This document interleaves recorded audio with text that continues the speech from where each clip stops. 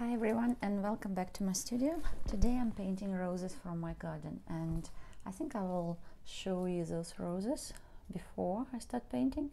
So these are the roses I'm painting today. I just picked fresh branch, and you can see it's kind of pastel colors. Has some rose, but it has a lot of warmth inside of the rose itself. So I'm going to try to capture that, and I will also show my palette. I pre-mixed some colors here, so I have lots of different colors because I've been plein air, so and my previous paintings, I collected all those colors.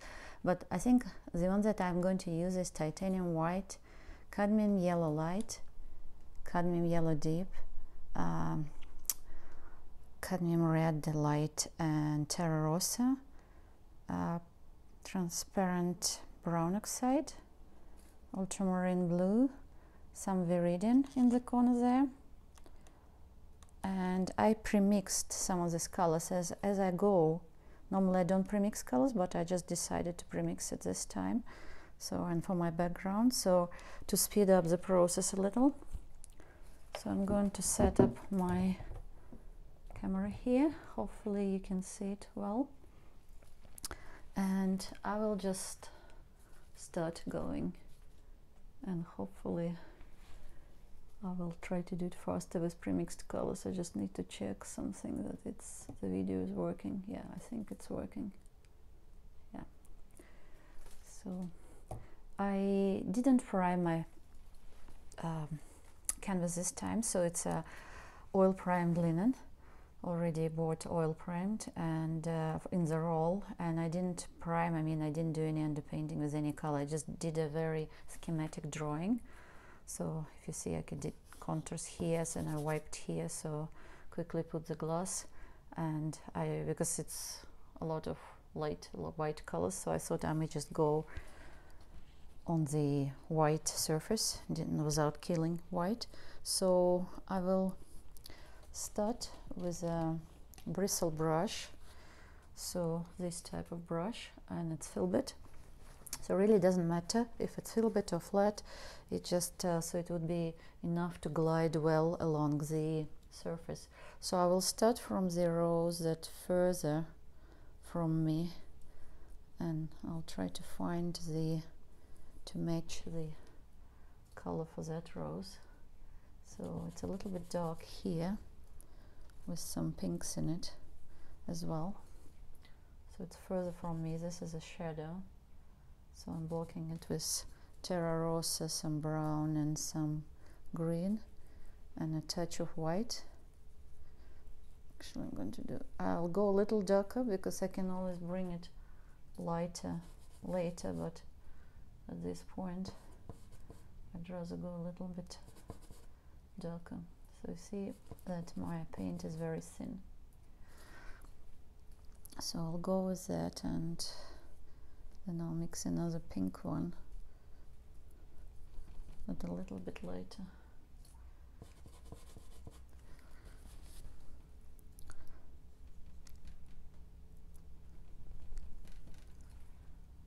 This is my lightest on this rose, and then there is some light here. I'm wiping my brush as well a lot.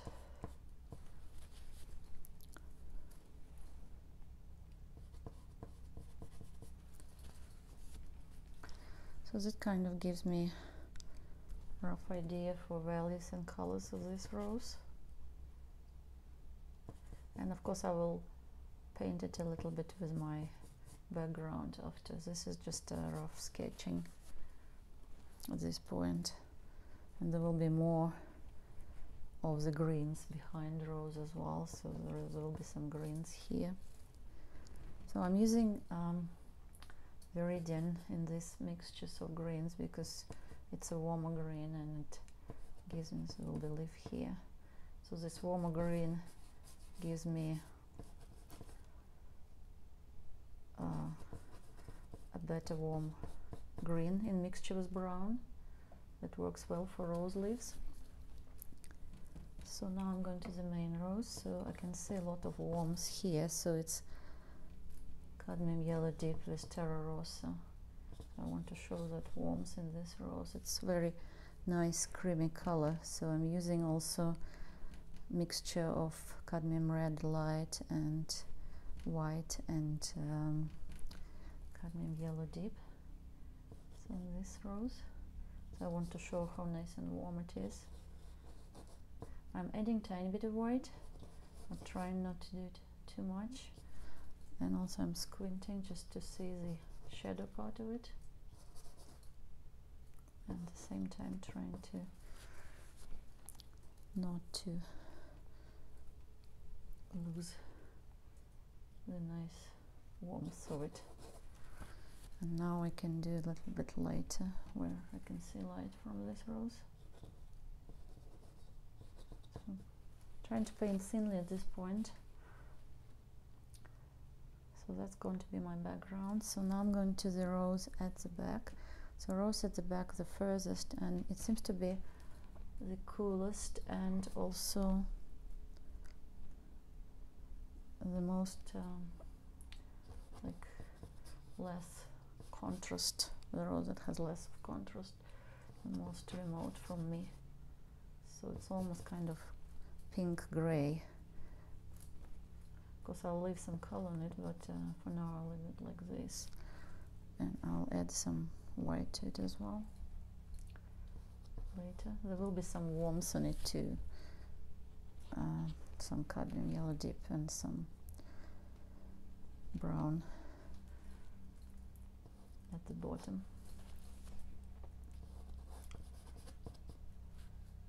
Trying to avoid using too much white at this point. So and then I will do the back where I see greens, that rose, so kind of gives me indication. And then I have one little bud here. There is another bud, but that bud over there, I can hardly see it. I can just roughly sketch it there. So the other bud is here. It's kind of closer to us. Again, that's pink, green, brown, all kinds of different shadows in it. So that bud is a little bit tilted. And then I'll go through leaf parts. So I'm mixing again viridian and transparent oxide brown. So going through the leaves, like roughly, not painting leaf, but kind of an indication myself where my greens are going to be. So there are some greens over there. They'll go off the canvas. There is greens here, greens here, here. There are more greens here, like some small leaves here.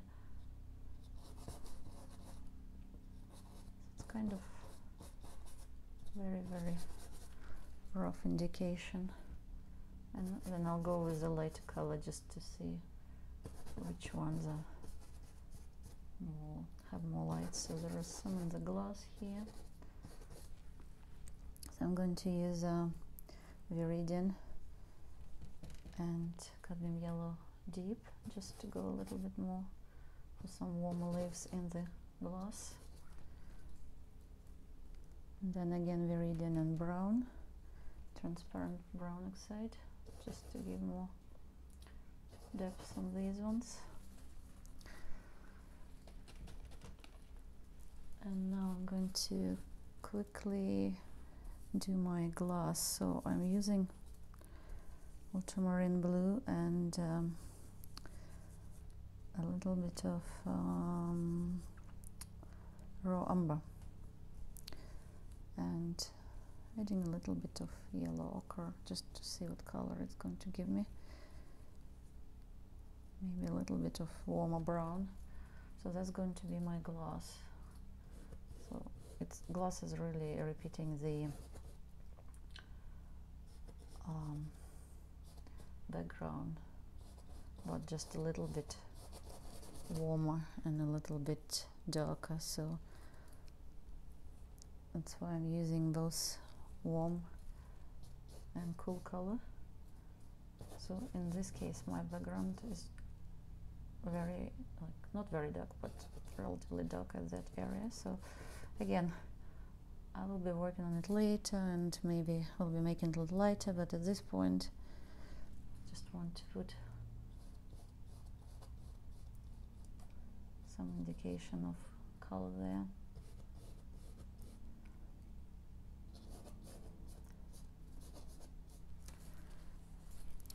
And I'm cleaning my brush in the Gamsol.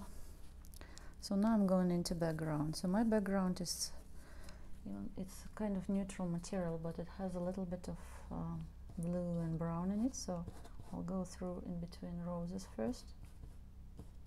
And if it's mixed with leaves a little, it's fine, because it kind of gives you that kind of background that should be a little darker. So there is a little bit darker here as well on top of the rose. And then I'm going to lighten it where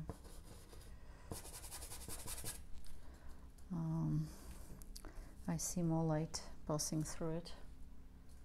So the light actually goes more on this side. And I might be taking it a little darker than I should, but I'm not worrying this at this point, because it's easier to bring to light than to dark, and easier to add white than. I'm kind of rubbing it in roughly, adding a little bit more light patterns where it's needed. Like here's a little bit lighter.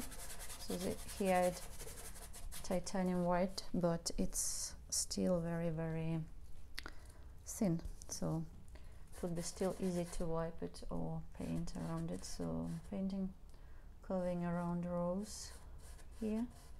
So because my light from the window, so I'm adding a little bit of cooler color here that I see, and at the same time looking at my greens, which I painted earlier, and I can see that they're coming a little bit forward here. So just trying to curve them.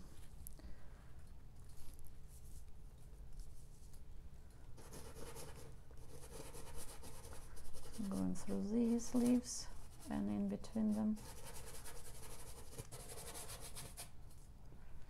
and then adding again a little bit of white, so more color here and a little lighter. I made it a little bit dark, so I'm going to kind of even it a little.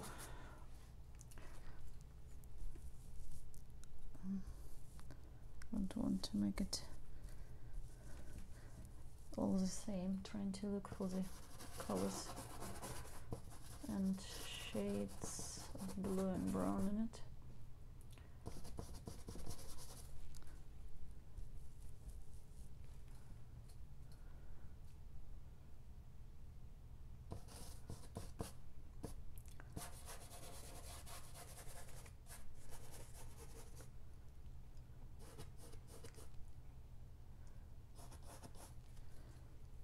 So there is more brown on this side.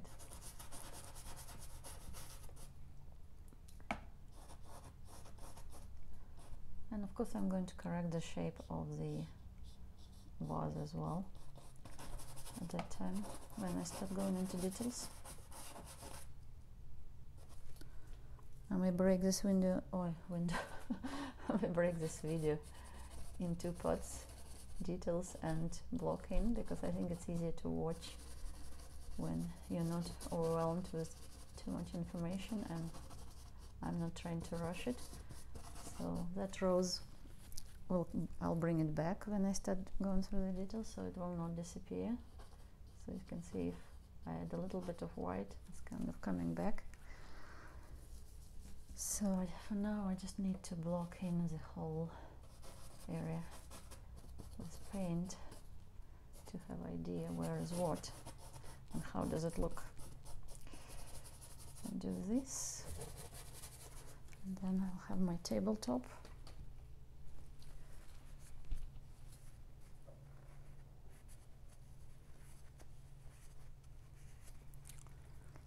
So my tabletop is always a little bit of brown, a little bit of yellow ochre, depending, and there are some blues reflection from background, so it's kind of this color. But before that, I'm using ultramarine and brown, because I can see it's a kind of shadow reflection in that material, or sorry, reflected light in the material, from material into the shadow and back, and it's kind of has blue and brown both, and then I have shadow from the my partition that surrounding the setup also going dark, so I'll do those first and then I will do my lighter tabletop part. Actually I can see lots of coolness because it's a cool day, it's a lot of cloud, and normally like when I see sun this board is much more brown,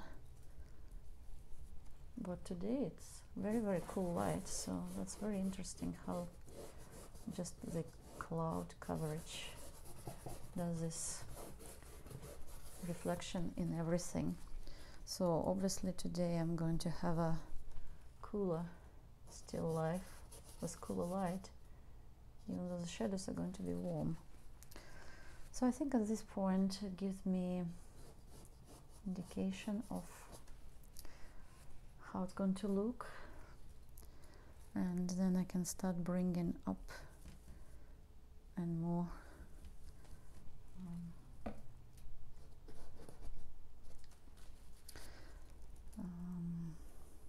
what I was going to say. I'm going to start bringing up the values and doing the colors more bright once I have this block in. So I think I'm going to swap the brush. I still use this brush for some other.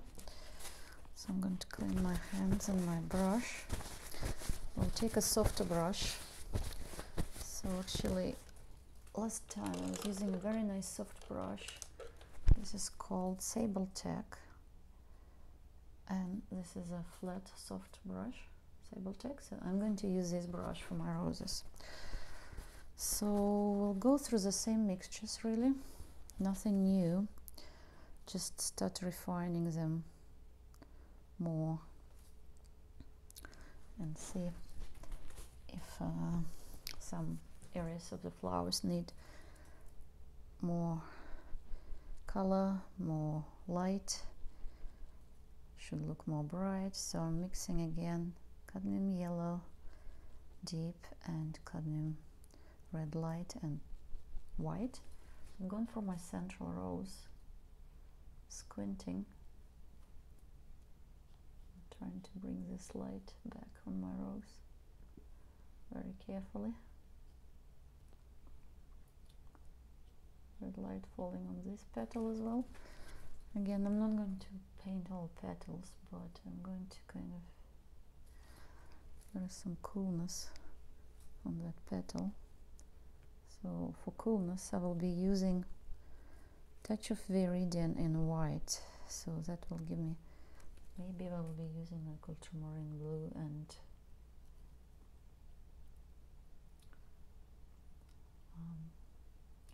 alizarin with white, I will see. And of course there is some reflection of background in it. Still it's not like really detailed, it's more kind of painting over the same but refining my shapes, and then detail will be the last. This is more kind of, I would call it shape refining. But I have to be careful to not overdo it and not to lose my shape of the rose. So there is some deepness, richness on this side of the rose.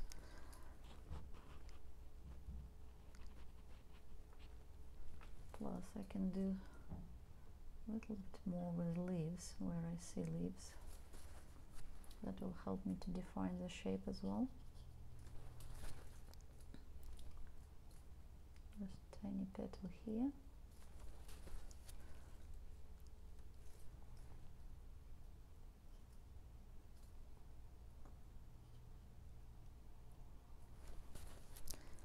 I think I need more depth on this side.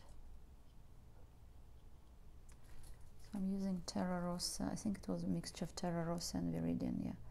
So I'm still going to those mixtures. Terra rosa gives very good depth because it's very rich, warm color. Richard Schmidt was using it a lot. It was one of his favorite colors. I know that Kathy Anderson and Daniel Keyes are using it as one of the mixtures in the flowers. So I'm trying to use this one because I like it. So try not to go into every petal. I'm trying to create the shape overall. Maybe I will need just a little bit of the small brush.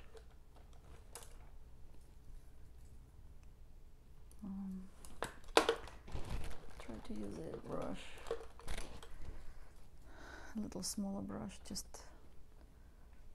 because I went too far. Don't want to lose my shadows, and I don't want to go too much into that, so this will help me kind of do this. Yeah.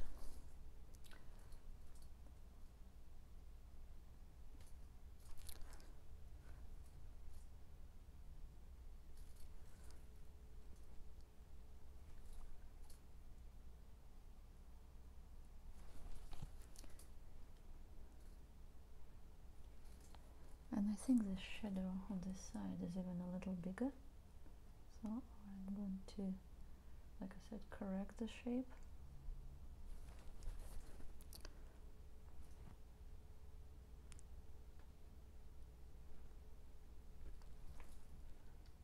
And even go a little bit deeper in color here,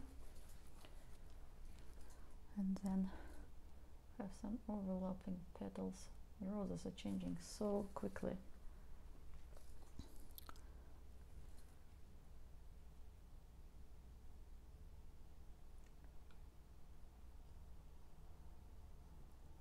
Trying to show transparency of petals as well, so they have that gray color. And then on these ones here. So I think I'm going to mix some purple just to keep it in case I need it for some transition areas for the roses. So it will be very, see if I need a little bit here, a little bit there.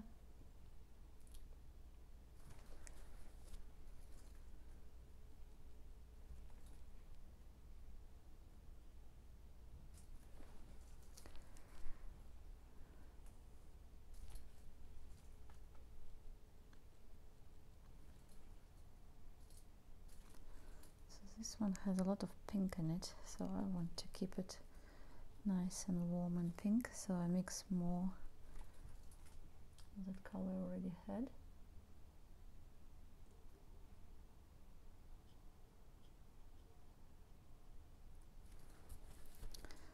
And then I'm going to add some more depth in there.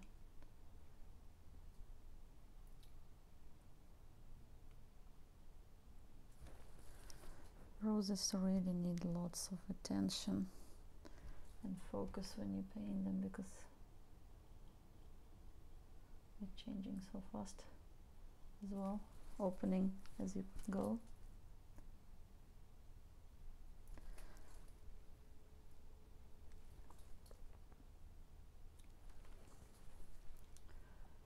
I think I'm going to leave this rose and go to the next one.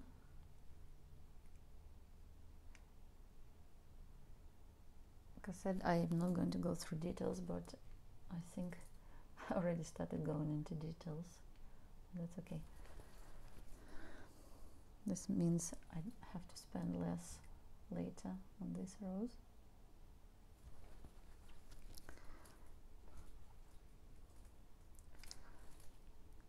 Just another touch of viridian and brown on this side.